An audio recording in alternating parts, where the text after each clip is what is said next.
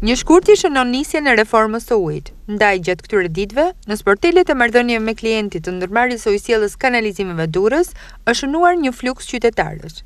Kjo mund të çojë në një shtyrje të afatit përtej datës së përcaktuar, vetëm për abonentët familjar, të cilët gjithsesi shprehen të pakënaqur nga shërbimi i ofruar.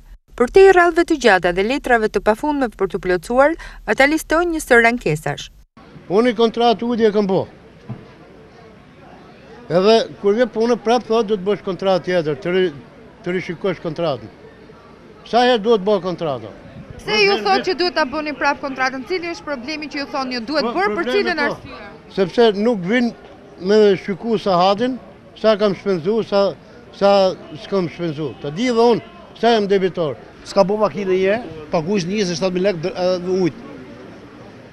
Nuk vinë, a i shohin kodë djeta, edhe një thonë 27.000 lekë. Habisë dhe si ka mësime, 27.000 lekë, nuk ko pagu, atëherë ku ka qenë qëshua korik. Sa veta jeni në familje ju? Po qa jenë 5 vetë.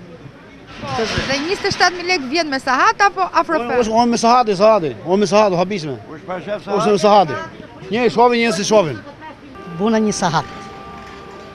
Ujti për dyqan, 570.000 lekë me pagu.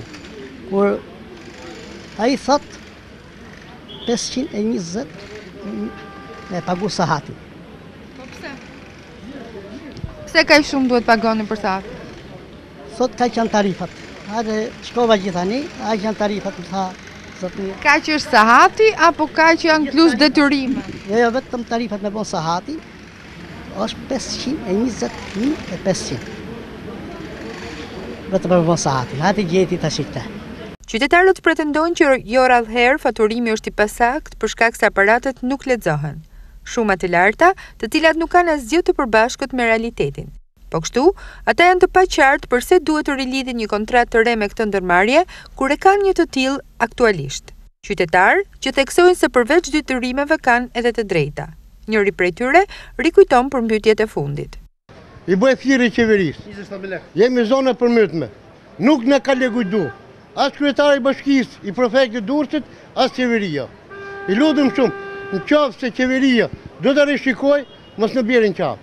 Ose për ndryshe do bëjmë demonstrat. Rradhë të gjata, ditë dhe javë të tëra të shkuara kot, abonent të pakënaqur. Një histori që përsëritet dhe në fund, siç thotë ky qytetar, ai kryeministri thotë ndryshe, kjo është ndryshe. Urdhra.